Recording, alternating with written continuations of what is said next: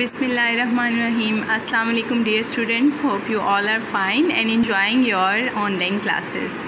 Dear students, today we will solve our page number 19 from our English Grammar Today book 3, and our topic is singular and plural nouns. Students, let's discuss our objectives first.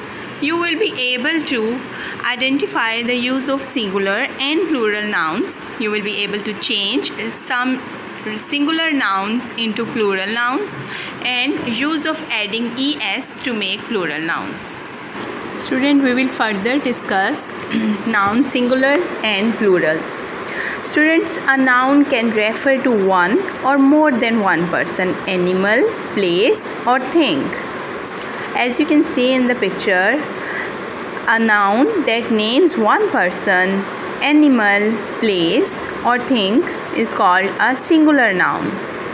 So students, one person, one animal, one place and one thing, they are singular nouns. One boy, one cat, a house, a flower, they are all singulars. A noun that names more than one person, animal, place or thing is called a plural noun.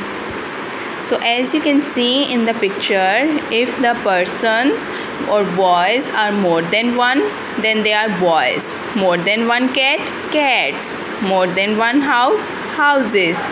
More than one flower, flowers. Students, you can see when it is plural form, we add s in the end of a noun. But sometimes we add es to nouns that end in ch, sh, o, s, double s, x and z to get their plural forms. For example, ostrich, it ends in ch, ostriches, plural form. Dish, dishes, because it ends in sh. Mango, mangoes, we are adding es. Bus, and the plural form would be buses. Like princess, princesses. And same as fox, it ends with x, then foxes would be the plural. Quiz, and with z, quizzes. Students, now it's time to solve our activity number n from our Grammar Today book.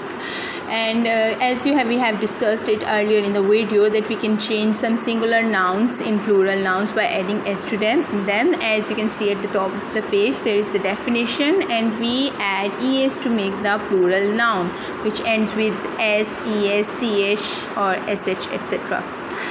Students, it's very easy. You have grabbed the concept of nouns, then singular nouns and then plural nouns. So now what we have to do it in this activity, we have, as you can see, two options. We have two options and we have to choose one option and fill this blank.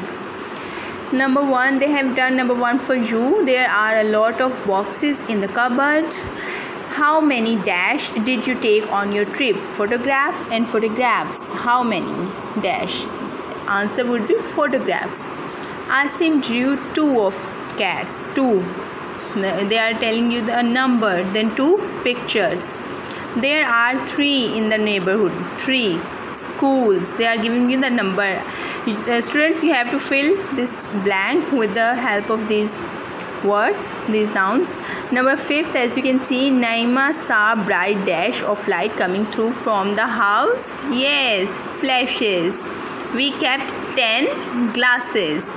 I hope it is easy for you and you can complete it easily. Have fun doing this activity and complete this activity at home. Thank you, students.